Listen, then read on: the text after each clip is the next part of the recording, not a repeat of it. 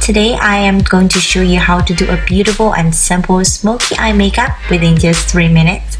It's really easy. I already did the rest of my makeup, but I left one eye out to show you guys how to do it. So let's get started. For applying the eyeshadow, I will be using 2 types of brush, one angled brush and one tapered brush. Take a cinnamon color at the base of the whole eye makeup and blend it all over your eye socket with a tapered brush. I use this base color because it matches with my skin tone, so the whole eye makeup will look more natural after topping it with a dark eyeshadow. Then use the small angle brush to take some dark brown eyeshadow and draw a very dark line just along your lash line. Angle brush is very handy when you want to create or define hard lines for your eye makeup.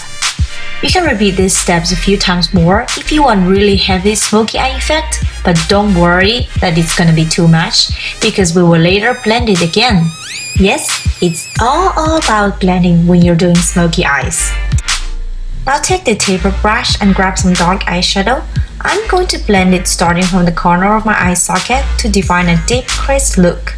Remember to start from the outer corner first and gradually blend it towards inner corner.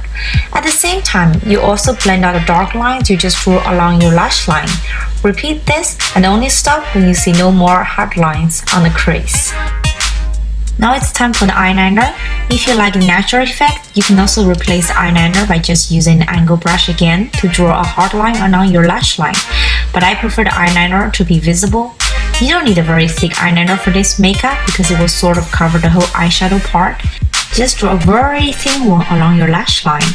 Now it's time to deal with the lower eyeliner.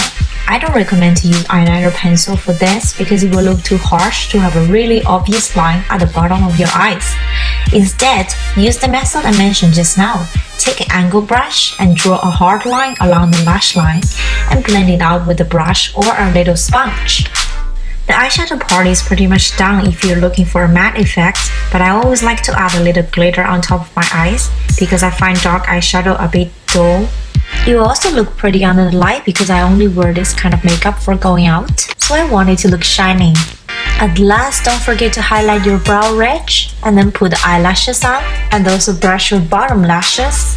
I don't have a lot of lashes myself, so it hardly makes any difference for me to brush it.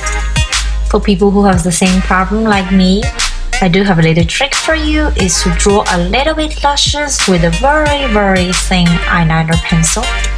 Just remember not to be too greedy and constantly check if it's natural. Okay, that concludes the end of this makeup tutorial. I hope you guys liked it. As you can see, now I have both eyes ready. So I'll say finish the whole eye makeup will take you around 6 to 7 minutes. It's really not as hard as you think. You just need a lot of blending. Thanks for watching. If you have any questions, you're welcome to leave me a message or comment below. I will see you next time. Bye!